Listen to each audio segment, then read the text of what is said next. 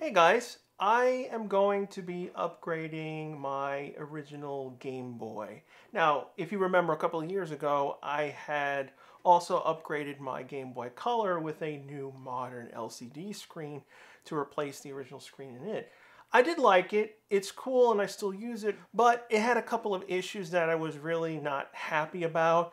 The first thing is that you can't adjust the brightness. And second, I didn't want to change the lens on my original Game Boy Color because the lens was very good on my Game Boy Color and the screen that they used did not fit it exactly, so you could see the borders around. So I wanted to breathe life into my original Game Boy, and I kept it very well for these 28 years, but in recent times the LCD is starting to fail. Now, it's not been burned in or anything, it's just the glue that holds the ribbon cable to the screen is drying out and it's coming off, so it's not really working as it can. I want to update this Game Boy because it has a lot of sentimental values to me. It was my very first game console. I never owned an NES or Super NES at the time, and I was able to only afford this. And also, it survived a car accident. Back when I was in the 4th grade, it was in my backpack and I was involved into a car accident. It was the first thing that actually got hit and survived. Not only did it survive the impact, it survived being drenched in water because I had a water bottle in my bag. So I want to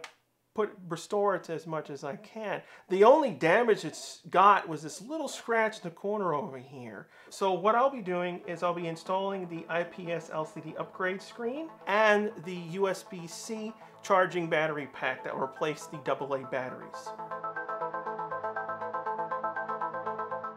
There's 6 tri-wing screws on the back of the Game Boy to remove.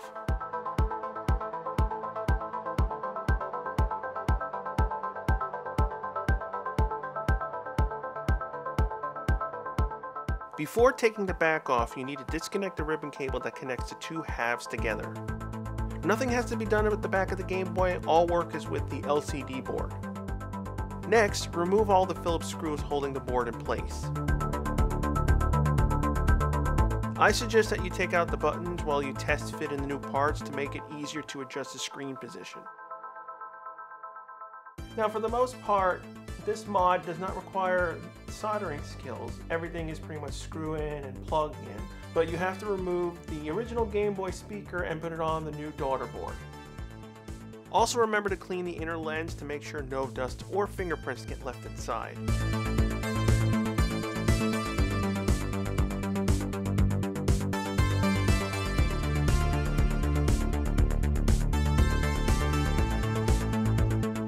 You don't have to worry about which wire goes to what terminal. They can be put on in any order.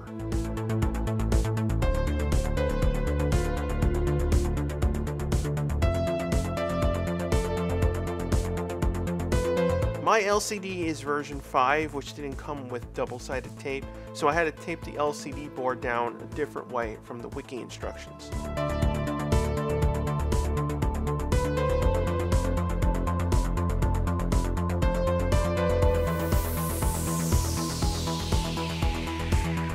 If you use an original Game Boy case, 2 modifications need to be done. Cut the 2 top screw posts off to allow the new LCD to fit, and one of the brackets that guide the power switch.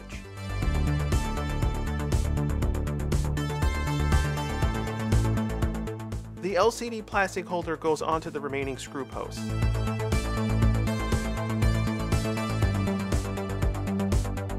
Test fit all the components one at a time. It will make it easier to understand how to place everything in later.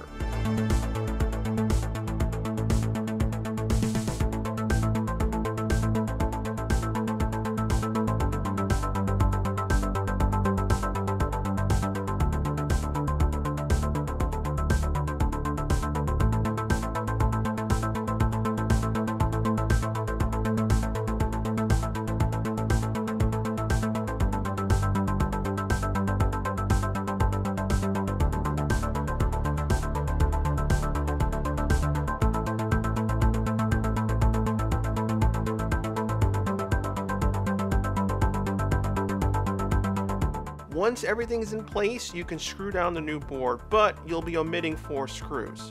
Also, don't forget to put back the buttons. Next up is the cable that connects the two boards. This one will be harder to push in. You'll use more force on both sides, but don't go overboard. Rock the cable back and forth till the cable goes all the way in.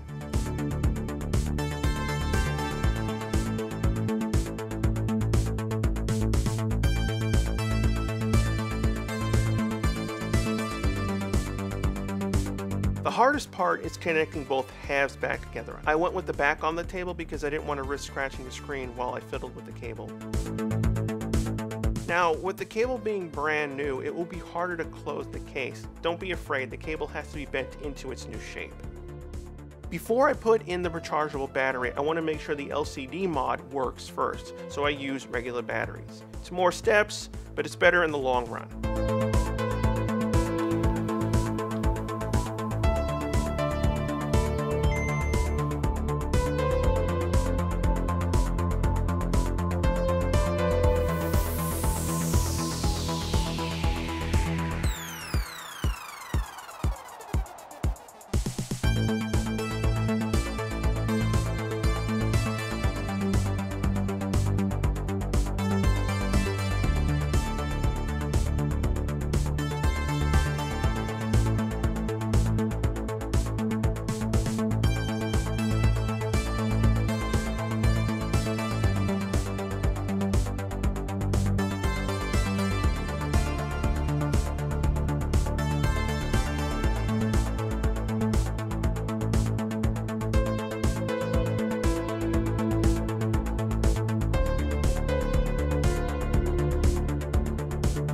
Installing the new battery is pretty straightforward, but you first need to remove all the battery terminals with clips. You have to do it from the back side of the case.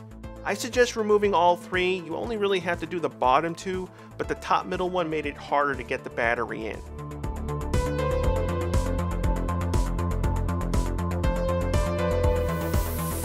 Once that's done, push the battery in and then place the charging board on the top two contacts. The board will spring up, but you don't really need to use the double-sided tape. The cover will keep the board in place. Also make sure the battery wires are out of the way.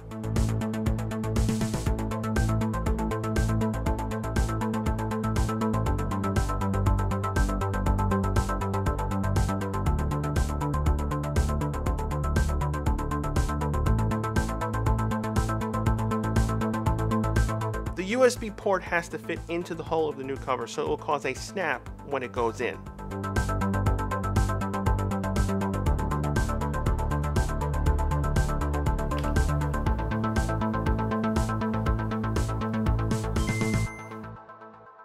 So yeah, I am really satisfied with this mod. The screen is much better than my original GBC screen. Now the USB battery, it's pretty good. It's kind of hard to fit in. That was my major complaint. Now, one thing I particularly don't like about the USB charger's cover is that it has this rubber grip. This is going to be on this for many, many years and even decades that I'll be using this cover, and eventually this rubber grip is going to melt off. So I wish they didn't do that. I wish they gave us a plastic, and of course, if you look at it, the texture of the plastic doesn't match the original Game Boy. Overall, both mods give a lot of extra life to the Game Boy. My favorite thing is that we have an on-screen battery indicator, and basically the LCD mod also gives the Game Boy color palettes to the Game Boy screen. So technically we have like a 80% of a Game Boy Color inside the Game Boy. One thing I would like to suggest as an improvement, for it to fit centered, you need to cut out one of the plastic posts at the top of the case. The screen still fits in without doing this, but the image will be slightly lower. It'd be nice if we can get vertical controls to adjust it. The screen is 69 aspect with more area available than the native GB screen. It would give us an option to cut less of the original plastic. Very little modification to the plastic itself, which was great because the Game Boy Color had to be modified a lot more in order to fit the screen in. This was pretty much plug and play minus the speaker. So thanks everyone, and if you're curious of my old Game Boy Color video, I'll leave a link below, and I'll see you guys in the next video.